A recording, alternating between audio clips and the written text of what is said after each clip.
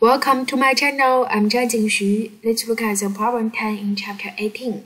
Chapter 18 is about the kinetic energy of the gas. There we need to prove the RMS speed of molecules equal to this function.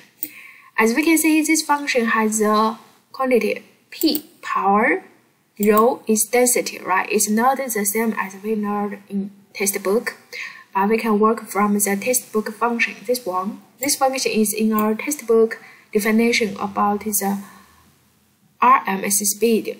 RMS speed, we can say is equal to 3 kT divided by mass. And you can say only 3 is same, so kT and mass is not same, right? So there we can say, can we convert the kT with a P or something? Yes, we have the function PV equal to nKT. Agree? Yes, this is for ideal gas law. In this case, you can get the kT equal to PV over N, right? And so in this one, we can input the kT inside. So we replace kT as PV divided by N. Now, next question.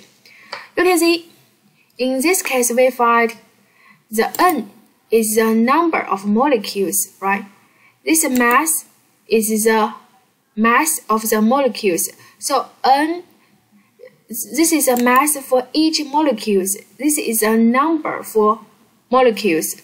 Use a number times the mass for each molecule, get the total mass. Agree? Yes. So we can write it as capital M.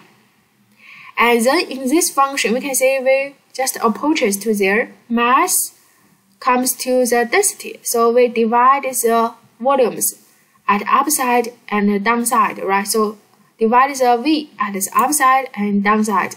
Their mass divided by volumes V comes to the density. Then we are done. Thank you.